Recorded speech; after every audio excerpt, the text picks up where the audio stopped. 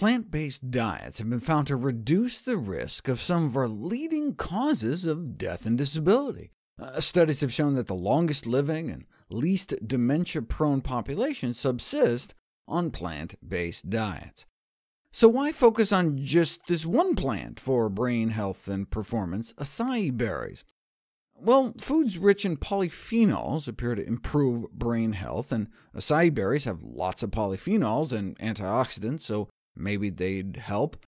But if you're just looking at polyphenols, there are over a dozen foods that have more per serving, and it doesn't have to be black elderberry. Regular fruits like plums have more.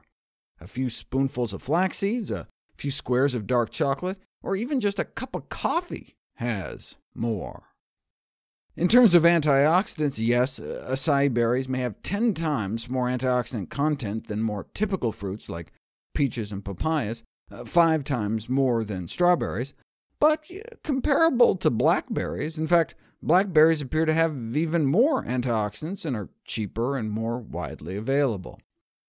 But acai berries don't just have potential brain benefits. For example, protecting the lungs against harm induced by cigarette smoke.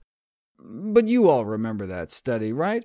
That's the one where addition of acai berries to cigarettes has a protective effect against emphysema in smoking mice.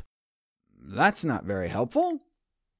There's this long list of impressive-looking benefits until you dig a little deeper. For example, I was excited to see reduction of coronary disease risk due to a vasodilation effect, but less excited when I pulled the study and found out that they were talking about a vasodilator effect in the mesenteric vascular bed of the rat. But there hadn't been any studies on acai berries and artery function in humans until now.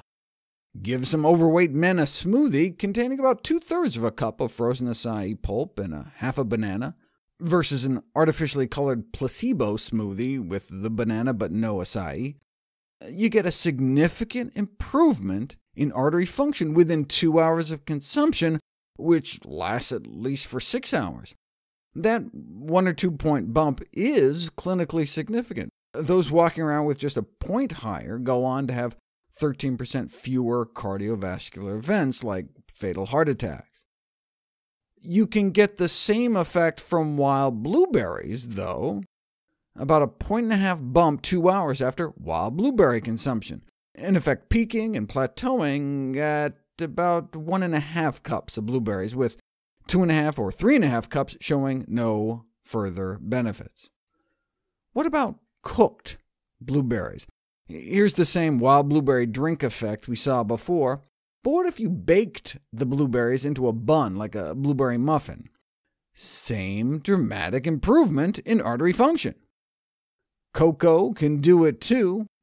1 tablespoon of cocoa gets you about 1 point, and 2 tablespoons is like a whopping 4 points. That's like double the berries. 1¼ cups worth of multicolored grapes give a nice boost in artery function, but enough to counter an acute endothelial insult, a sudden attack on the vulnerable inner layer of our arteries? They decided on a sausage and egg McMuffin meal. They weren't messing around.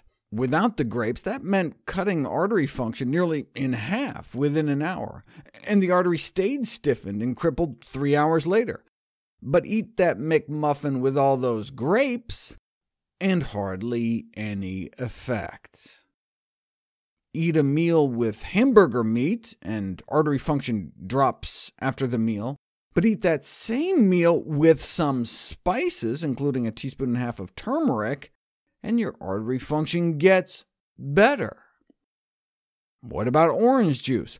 4 cups a day for 4 weeks, and no change in artery function.